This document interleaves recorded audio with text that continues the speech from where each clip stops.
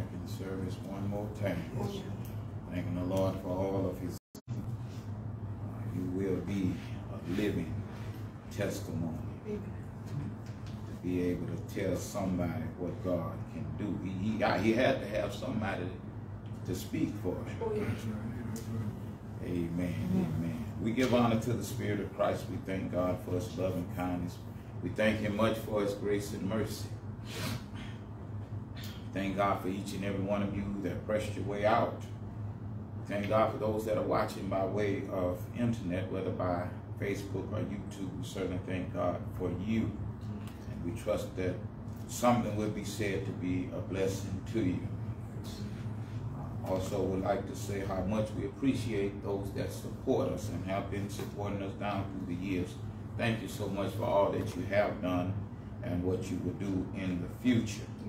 If you are so inclined, you may make a donation to this ministry by way of PayPal. You can find us there under my email. My email address is ministerdbush@gmail.com. Also, you can use that email to send in Bible question or a prayer request. I will take your prayer request very seriously and go to the throne of grace on your behalf. And I respond to all of my emails, so feel free to email us. You can also donate by way of Cash App. Our cash tag is $ The Church of God NH. Again, thank you so much for all that you have done and whatever you might do in the future. Well, let's just see what the Word of God says, because everything is going down but the Word of God. We'd like to invite your attention to the book of Proverbs. Proverbs, the 18th chapter. Proverbs, the 18th chapter, and we will start reading at verse 24. Proverbs, the 18th chapter, and at verse 24. And the word of the Lord says, a man that hath friends must show himself friendly. And there is a friend that sticketh closer than a brother. Friendship is one of our most treasured things that we can have in this life.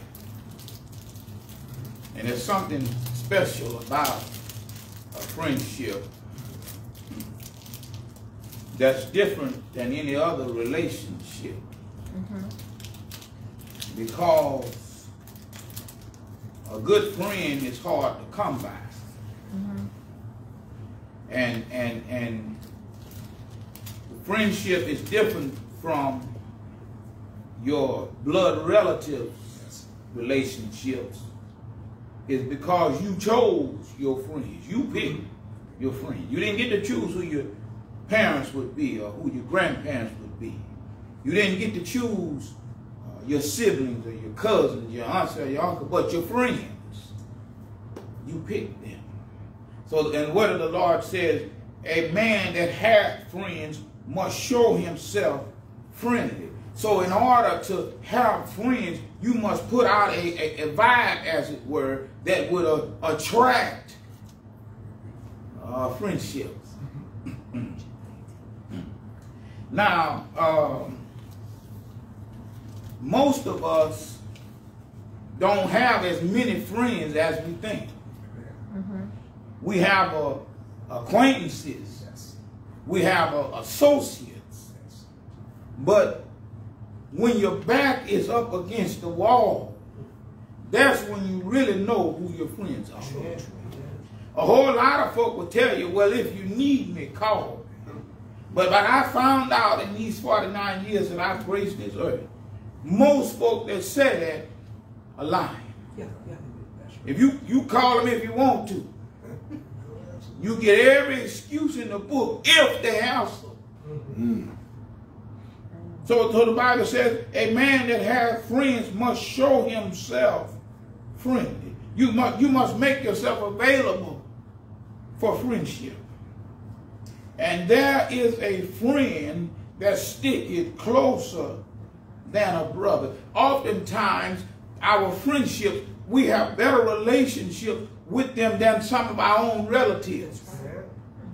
And that is because we picked them. We chose our friends. Sometimes relatives get upset with that.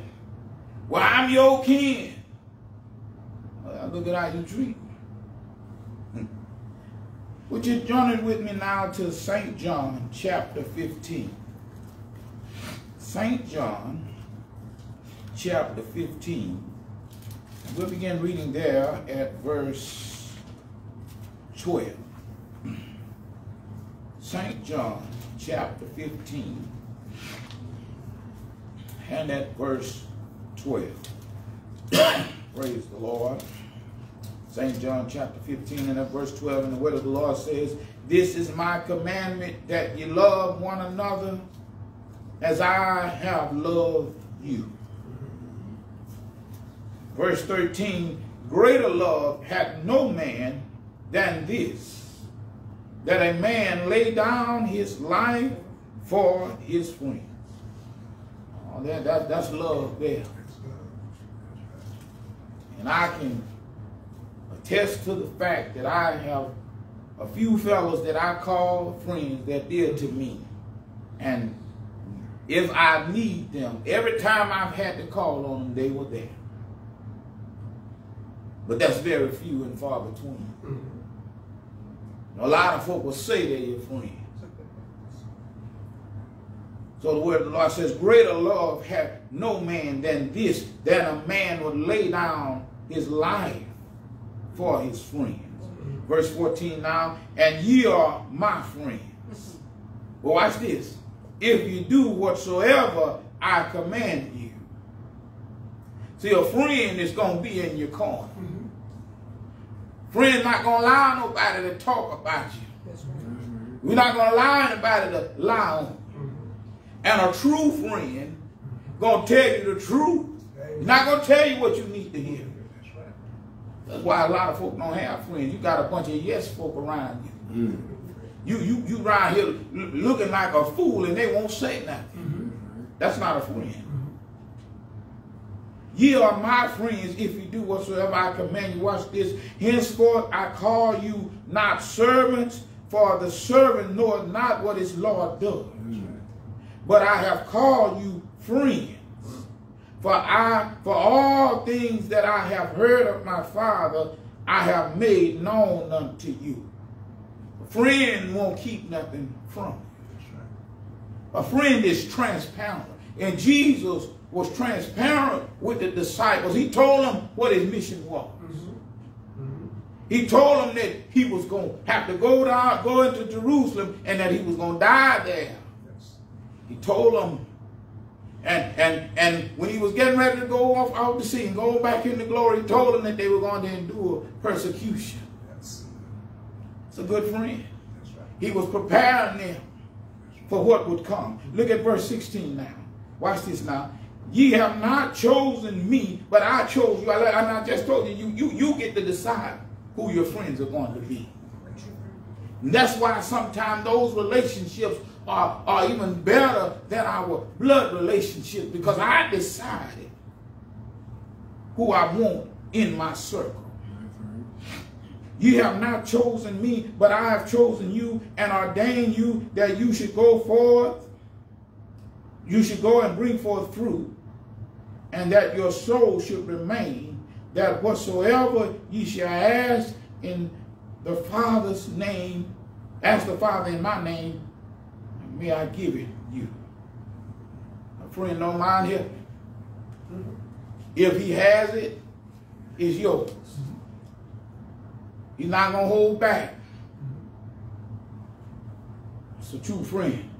Now, I wanted to kind of lay that track for what we really want to talk about today, because remember now, if a man he that has friends must show himself friendly. And there is a friend that's sticking closer to the brother. Go with me now to St. James, the book of James, chapter 4. and verse 4.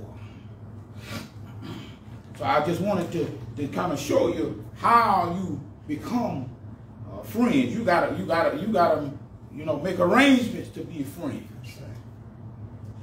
Friendships are not just happenstance. You must show yourself friendly. St. James chapter 4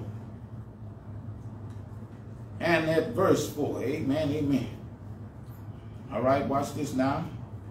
And the word of the Lord says, ye adulterers and adulteresses, listen now, know ye not that the friendship of the world is enmity with God? Well, look, listen now. Whosoever therefore will be a friend of the world is the enemy of God. Now, if a man will have friends, he must show himself friendly. So if you are friends with the world, you initiated that relationship. You made yourself accessible. So in John, if you read the chapter, the whole book of John, John is a very blunt. He's straightforward. So he's coming out and just saying this thing: ye adulterers and adulteresses. Because you see, you have some folk that want to claim to be Jesus' friends, and yet their lifestyle is contrary to the Spirit of God. So watch this now. You adulterers and adulteresses. Know ye not? Like, you mean you didn't know that the friendship of the world is enmity with God? That makes you an arch enemy of God. Because when Jesus was here, he wasn't everybody's friend. Though he was healing the sick, opening blind eyes, feeding the hungry, folks still hated him. The world hated him. Now watch this now. Know ye not that the friendship of the world is enmity with God? Whosoever therefore will be a friend of the world is the enemy of God. And we have this go along to get along spirit out in the world today. Folk don't want to, they don't want to tell the truth because they don't want to offend anybody. Well, I need you to know, if you study the Bible, you will know the gospel is offensive. Because the gospel makes you look at yourself. And folk would rather be lied to than to take a good look in the mirror. That's why you have a bunch of jelly-back, honey-bun preachers up, just telling folk what they want to hear. But God is a holy God, and he requires a holy people. And when a preacher come along and preach that, well, he's not going to be popular. See, you have this what they call the ecumenical movement, you know, and that is to where everybody can just come along because we believe in Jesus. And even though you doing something, even though you accept some things I don't accept, we ought to just get together and overlook that. No, I don't go along to get along. It's just not in me. I stay at home first. You know, I'm sorry. I will stay at home. No, I'm not sorry. I stay at home first. Because God is not getting any glory out of that. No, you know, I don't pick on people, but I'm going to tell you the truth. Because the Bible says ye shall know the truth, and the truth shall make you free. A lie can't free you. What good if we up here lying to you? So now watch this. Look now. He says here, know ye not that the friendship of the world. See, when you really truly get saved, when you really and truly give your life to the Lord, you become enemies with the world. See, your own family, oh wait, you don't think he better than us. No, I don't think I'm trying to get to heaven. So I got to put some stuff down. So, well, man, you don't want no beer? No, I don't drink no more. No, I'm not knocking what you. I got the Bible says, save yourself from this untoward generation. So now he said that know ye not that the friendship with the world is in that makes you a rival of God. When you plug, so and we got to understand something here. Because a lot of false prophets and cult leaders will take this very verse to justify their cults. I'm talking more about the world system, the way the world believes. Just like you have all of this homosexual movement. The world at large has embraced that. And if you say anything against it, they're coming for you. And so the church, for the most part, have gone silent. Won't say nothing. No, you got. If it's in this Bible, I can preach it. In fact, the Bible, he told me to preach the word, be instant in season, out of season, reprove and rebuke, exhort with all long suffering and doctrine. I got to call a thing a thing. Right. It doesn't matter if it hurts your feelings. That's right. That's right. True. But we would rather look the other way. Don't say nothing because I don't want to hurt nobody's feelings. Go to Proverbs real quick. Go back over to Proverbs. Amen, amen. Proverbs chapter 27. Proverbs chapter 27 and at verse 17. Amen, amen.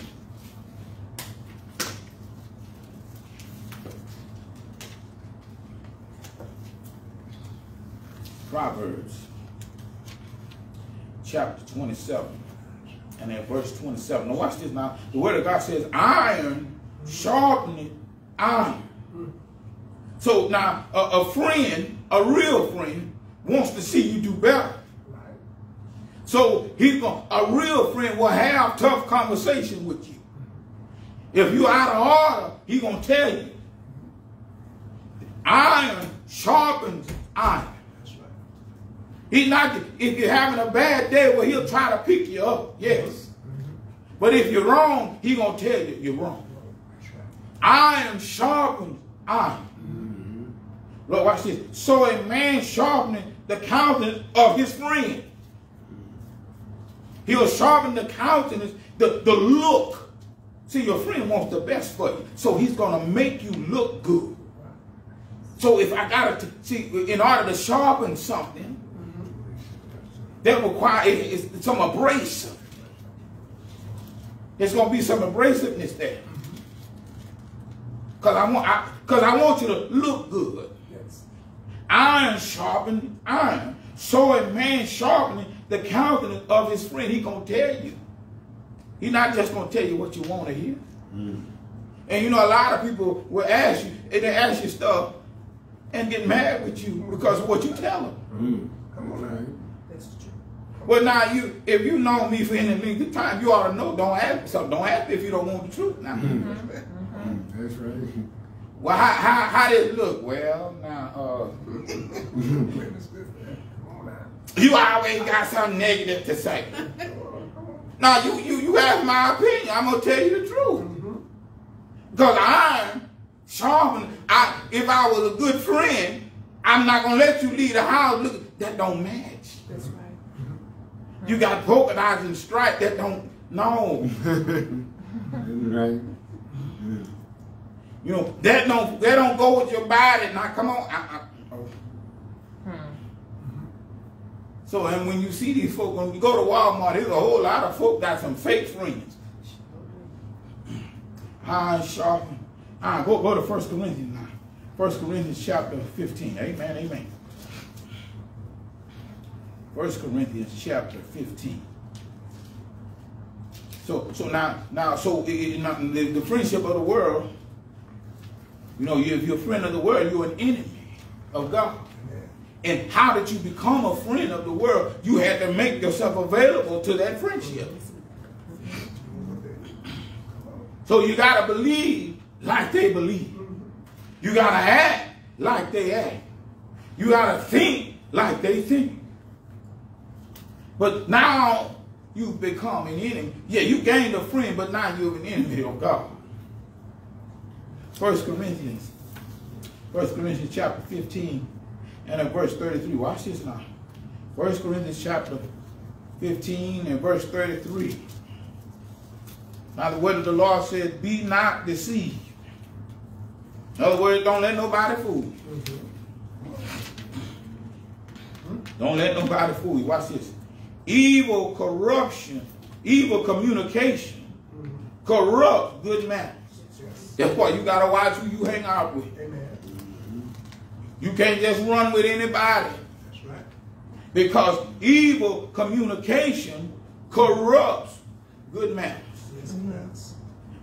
Those folk will change you before you change them.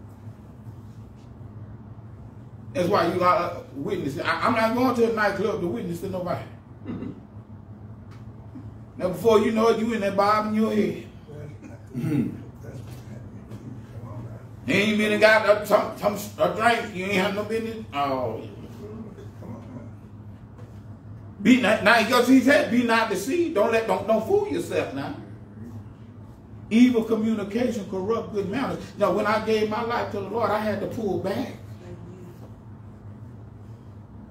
And if you get something in you for real, the light that's in you gonna impact the folk that's around you. Amen.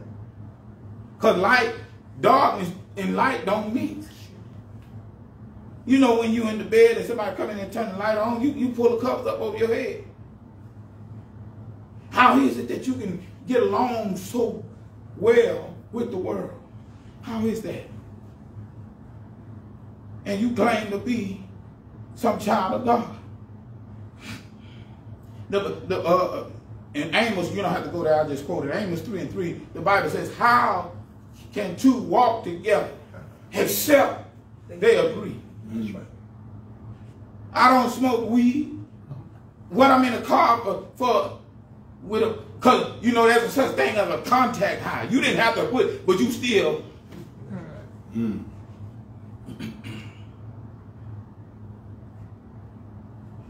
A fella said, well, I'm not going to go and rob the bank. I'm just going to ride with all y'all going to jail. And the Bible tells us over in Romans 12:2 again, if you're taking notes, you can just jot it down. He said, be not conformed to this world, but be ye transformed. Be ye transformed. You got to change.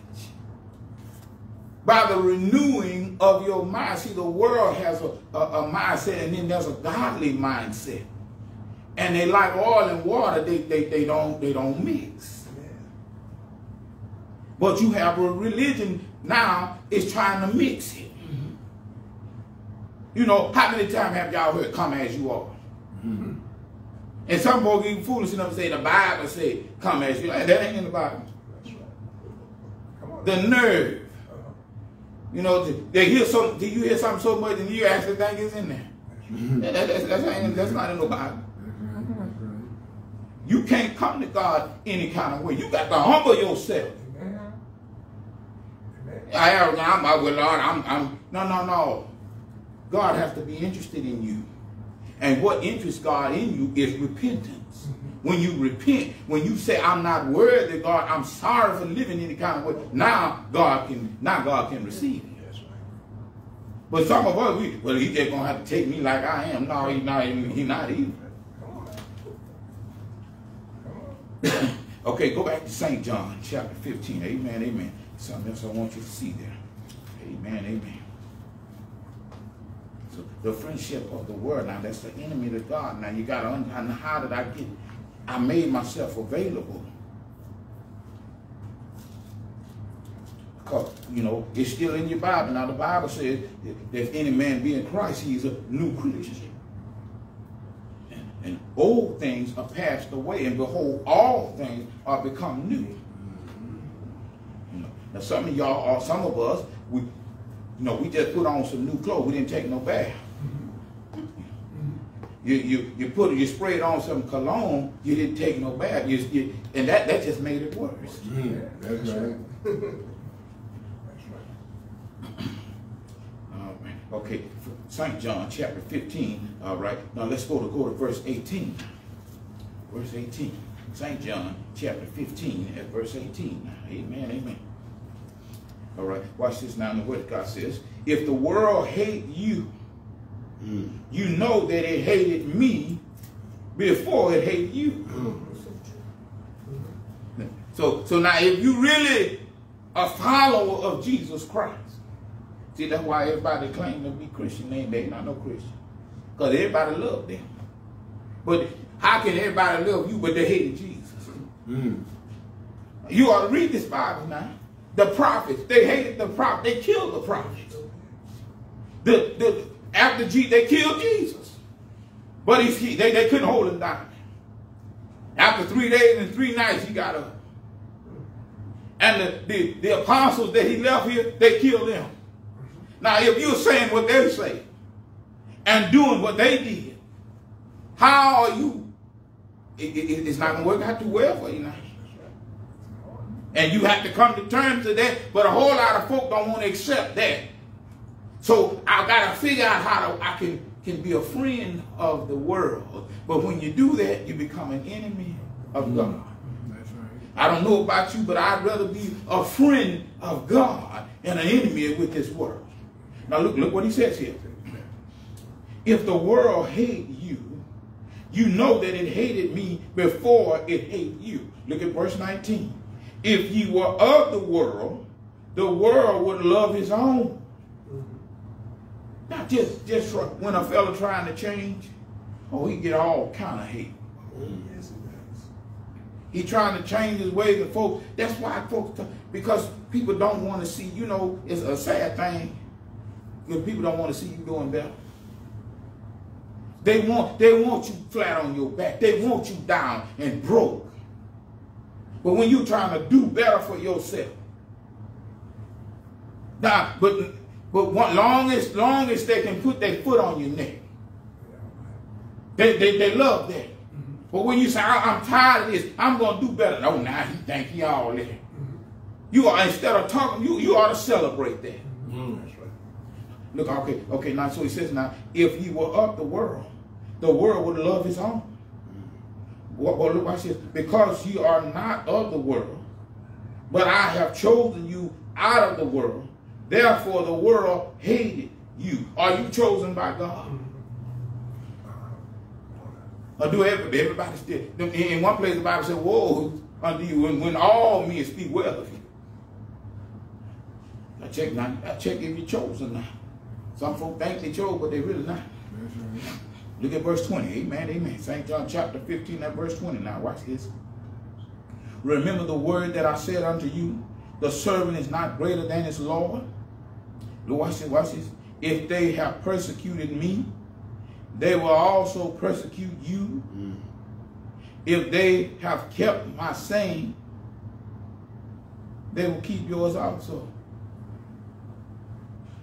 Persecution is a part of this way. Persecution is a part of walking in holiness, and folk don't like persecution. So now I got to figure out how to get along with folks. So I want to become a friend of the world.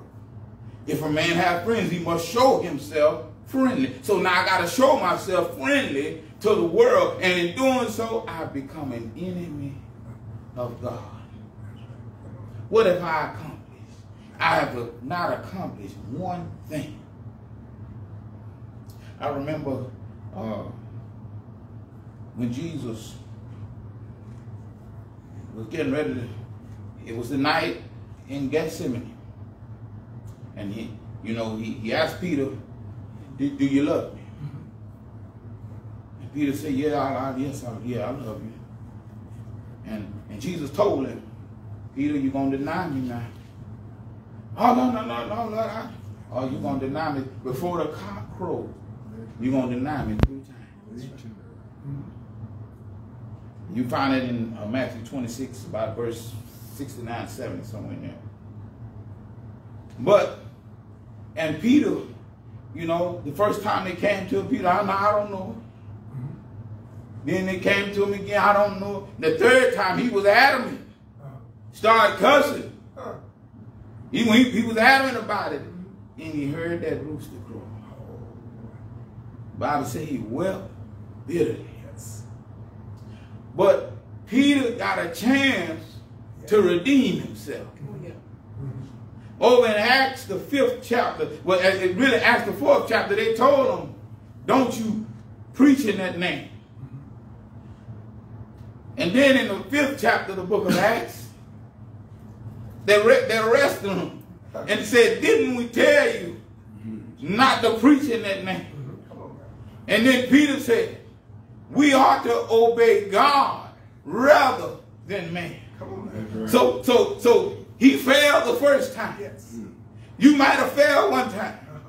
But the next opportunity you get, you better stand for God. Stand flat-footed for God. Amen. He messed up the first time, and that hurt his heart. But oh, now I got another chance.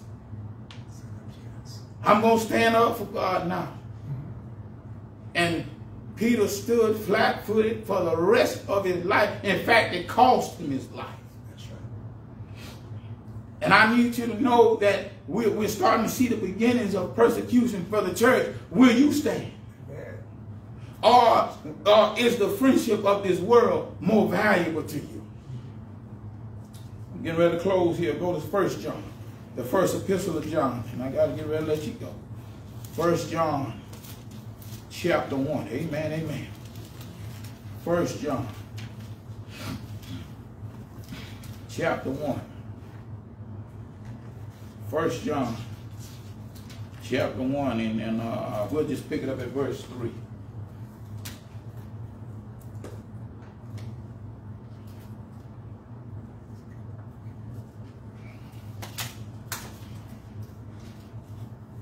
First John chapter 3.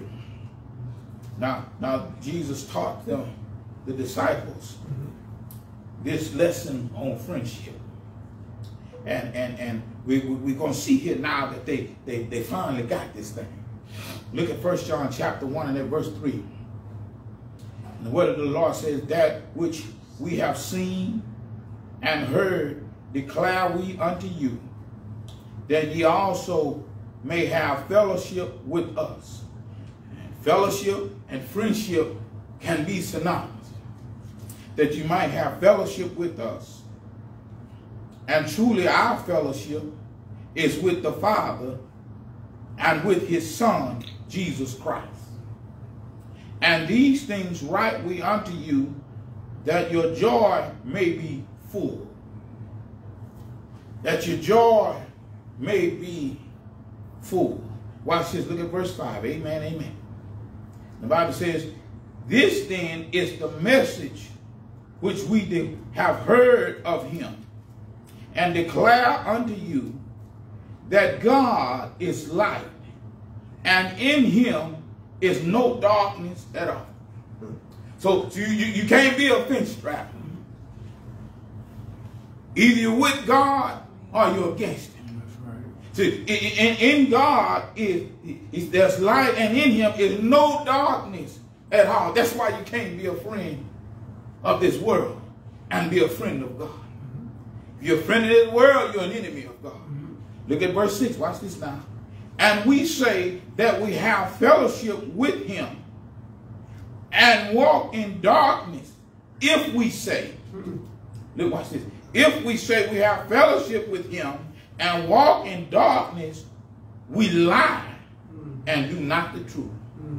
Oh, that's tight there. I mean, it is what it is. If we say, a whole lot of folk around here claiming to be some Christian, and they walk in darkness. Our Pastor Darrel didn't call you no lie. The Bible said you was a liar. That's in your Bible if you hadn't told the pages out. If we say that we have fellowship with him and walk in darkness, we lie and do not the truth. Look at verse 7. Amen, amen. But if we walk in the light, as he is in the light, we have fellowship one with another. Oh, yeah. We're walking in the light. Now watch this. That means we're working on our perfection. We may have some hiccups along the way, but I'm walking in the light. Well, watch this. And the blood of Jesus Christ, his son. Look. This is why it's so important to be a friend of God. The blood of Jesus Christ, his son, cleanseth us from all sin. His blood cleanseth us from all sin. So when I'm wrong, I don't try to cover it. I just plead the blood. I don't make excuses. I just plead the blood. I don't justify myself. But the only way that the blood will work, you got to be washed in it. Oh, yeah. So I got to be baptized in his name. That's how I'm washed in the blood. Now remember, the friendship of the world makes you an enemy of God. And he that hath friends must show himself friendly. So have you shown yourself friendly to this world? That's something for us to think about. Amen, amen. We'll leave it right there. We thank God for you. We thank God for all things in the name of the Lord Jesus. I hope I said something to help somebody. Praise the Lord. Amen.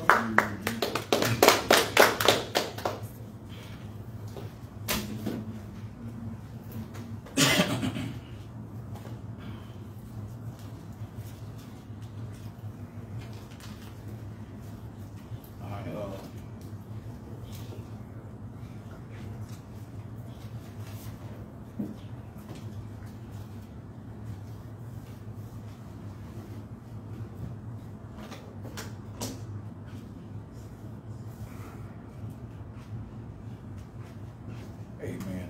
Thank God for the service. Thank God for the word. I want to announce that next Sunday, again, we will not be holding service next Sunday. But, you know, God willing, after that, we'll be back on our regular schedule. We have to go to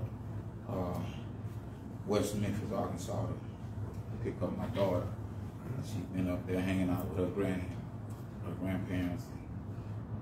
Lord help, we're going to have to deprogram her when she but, so next Sunday we won't have service, but you know we'll be back on after. Amen. There'll be no other words or announcement. Let us all stand.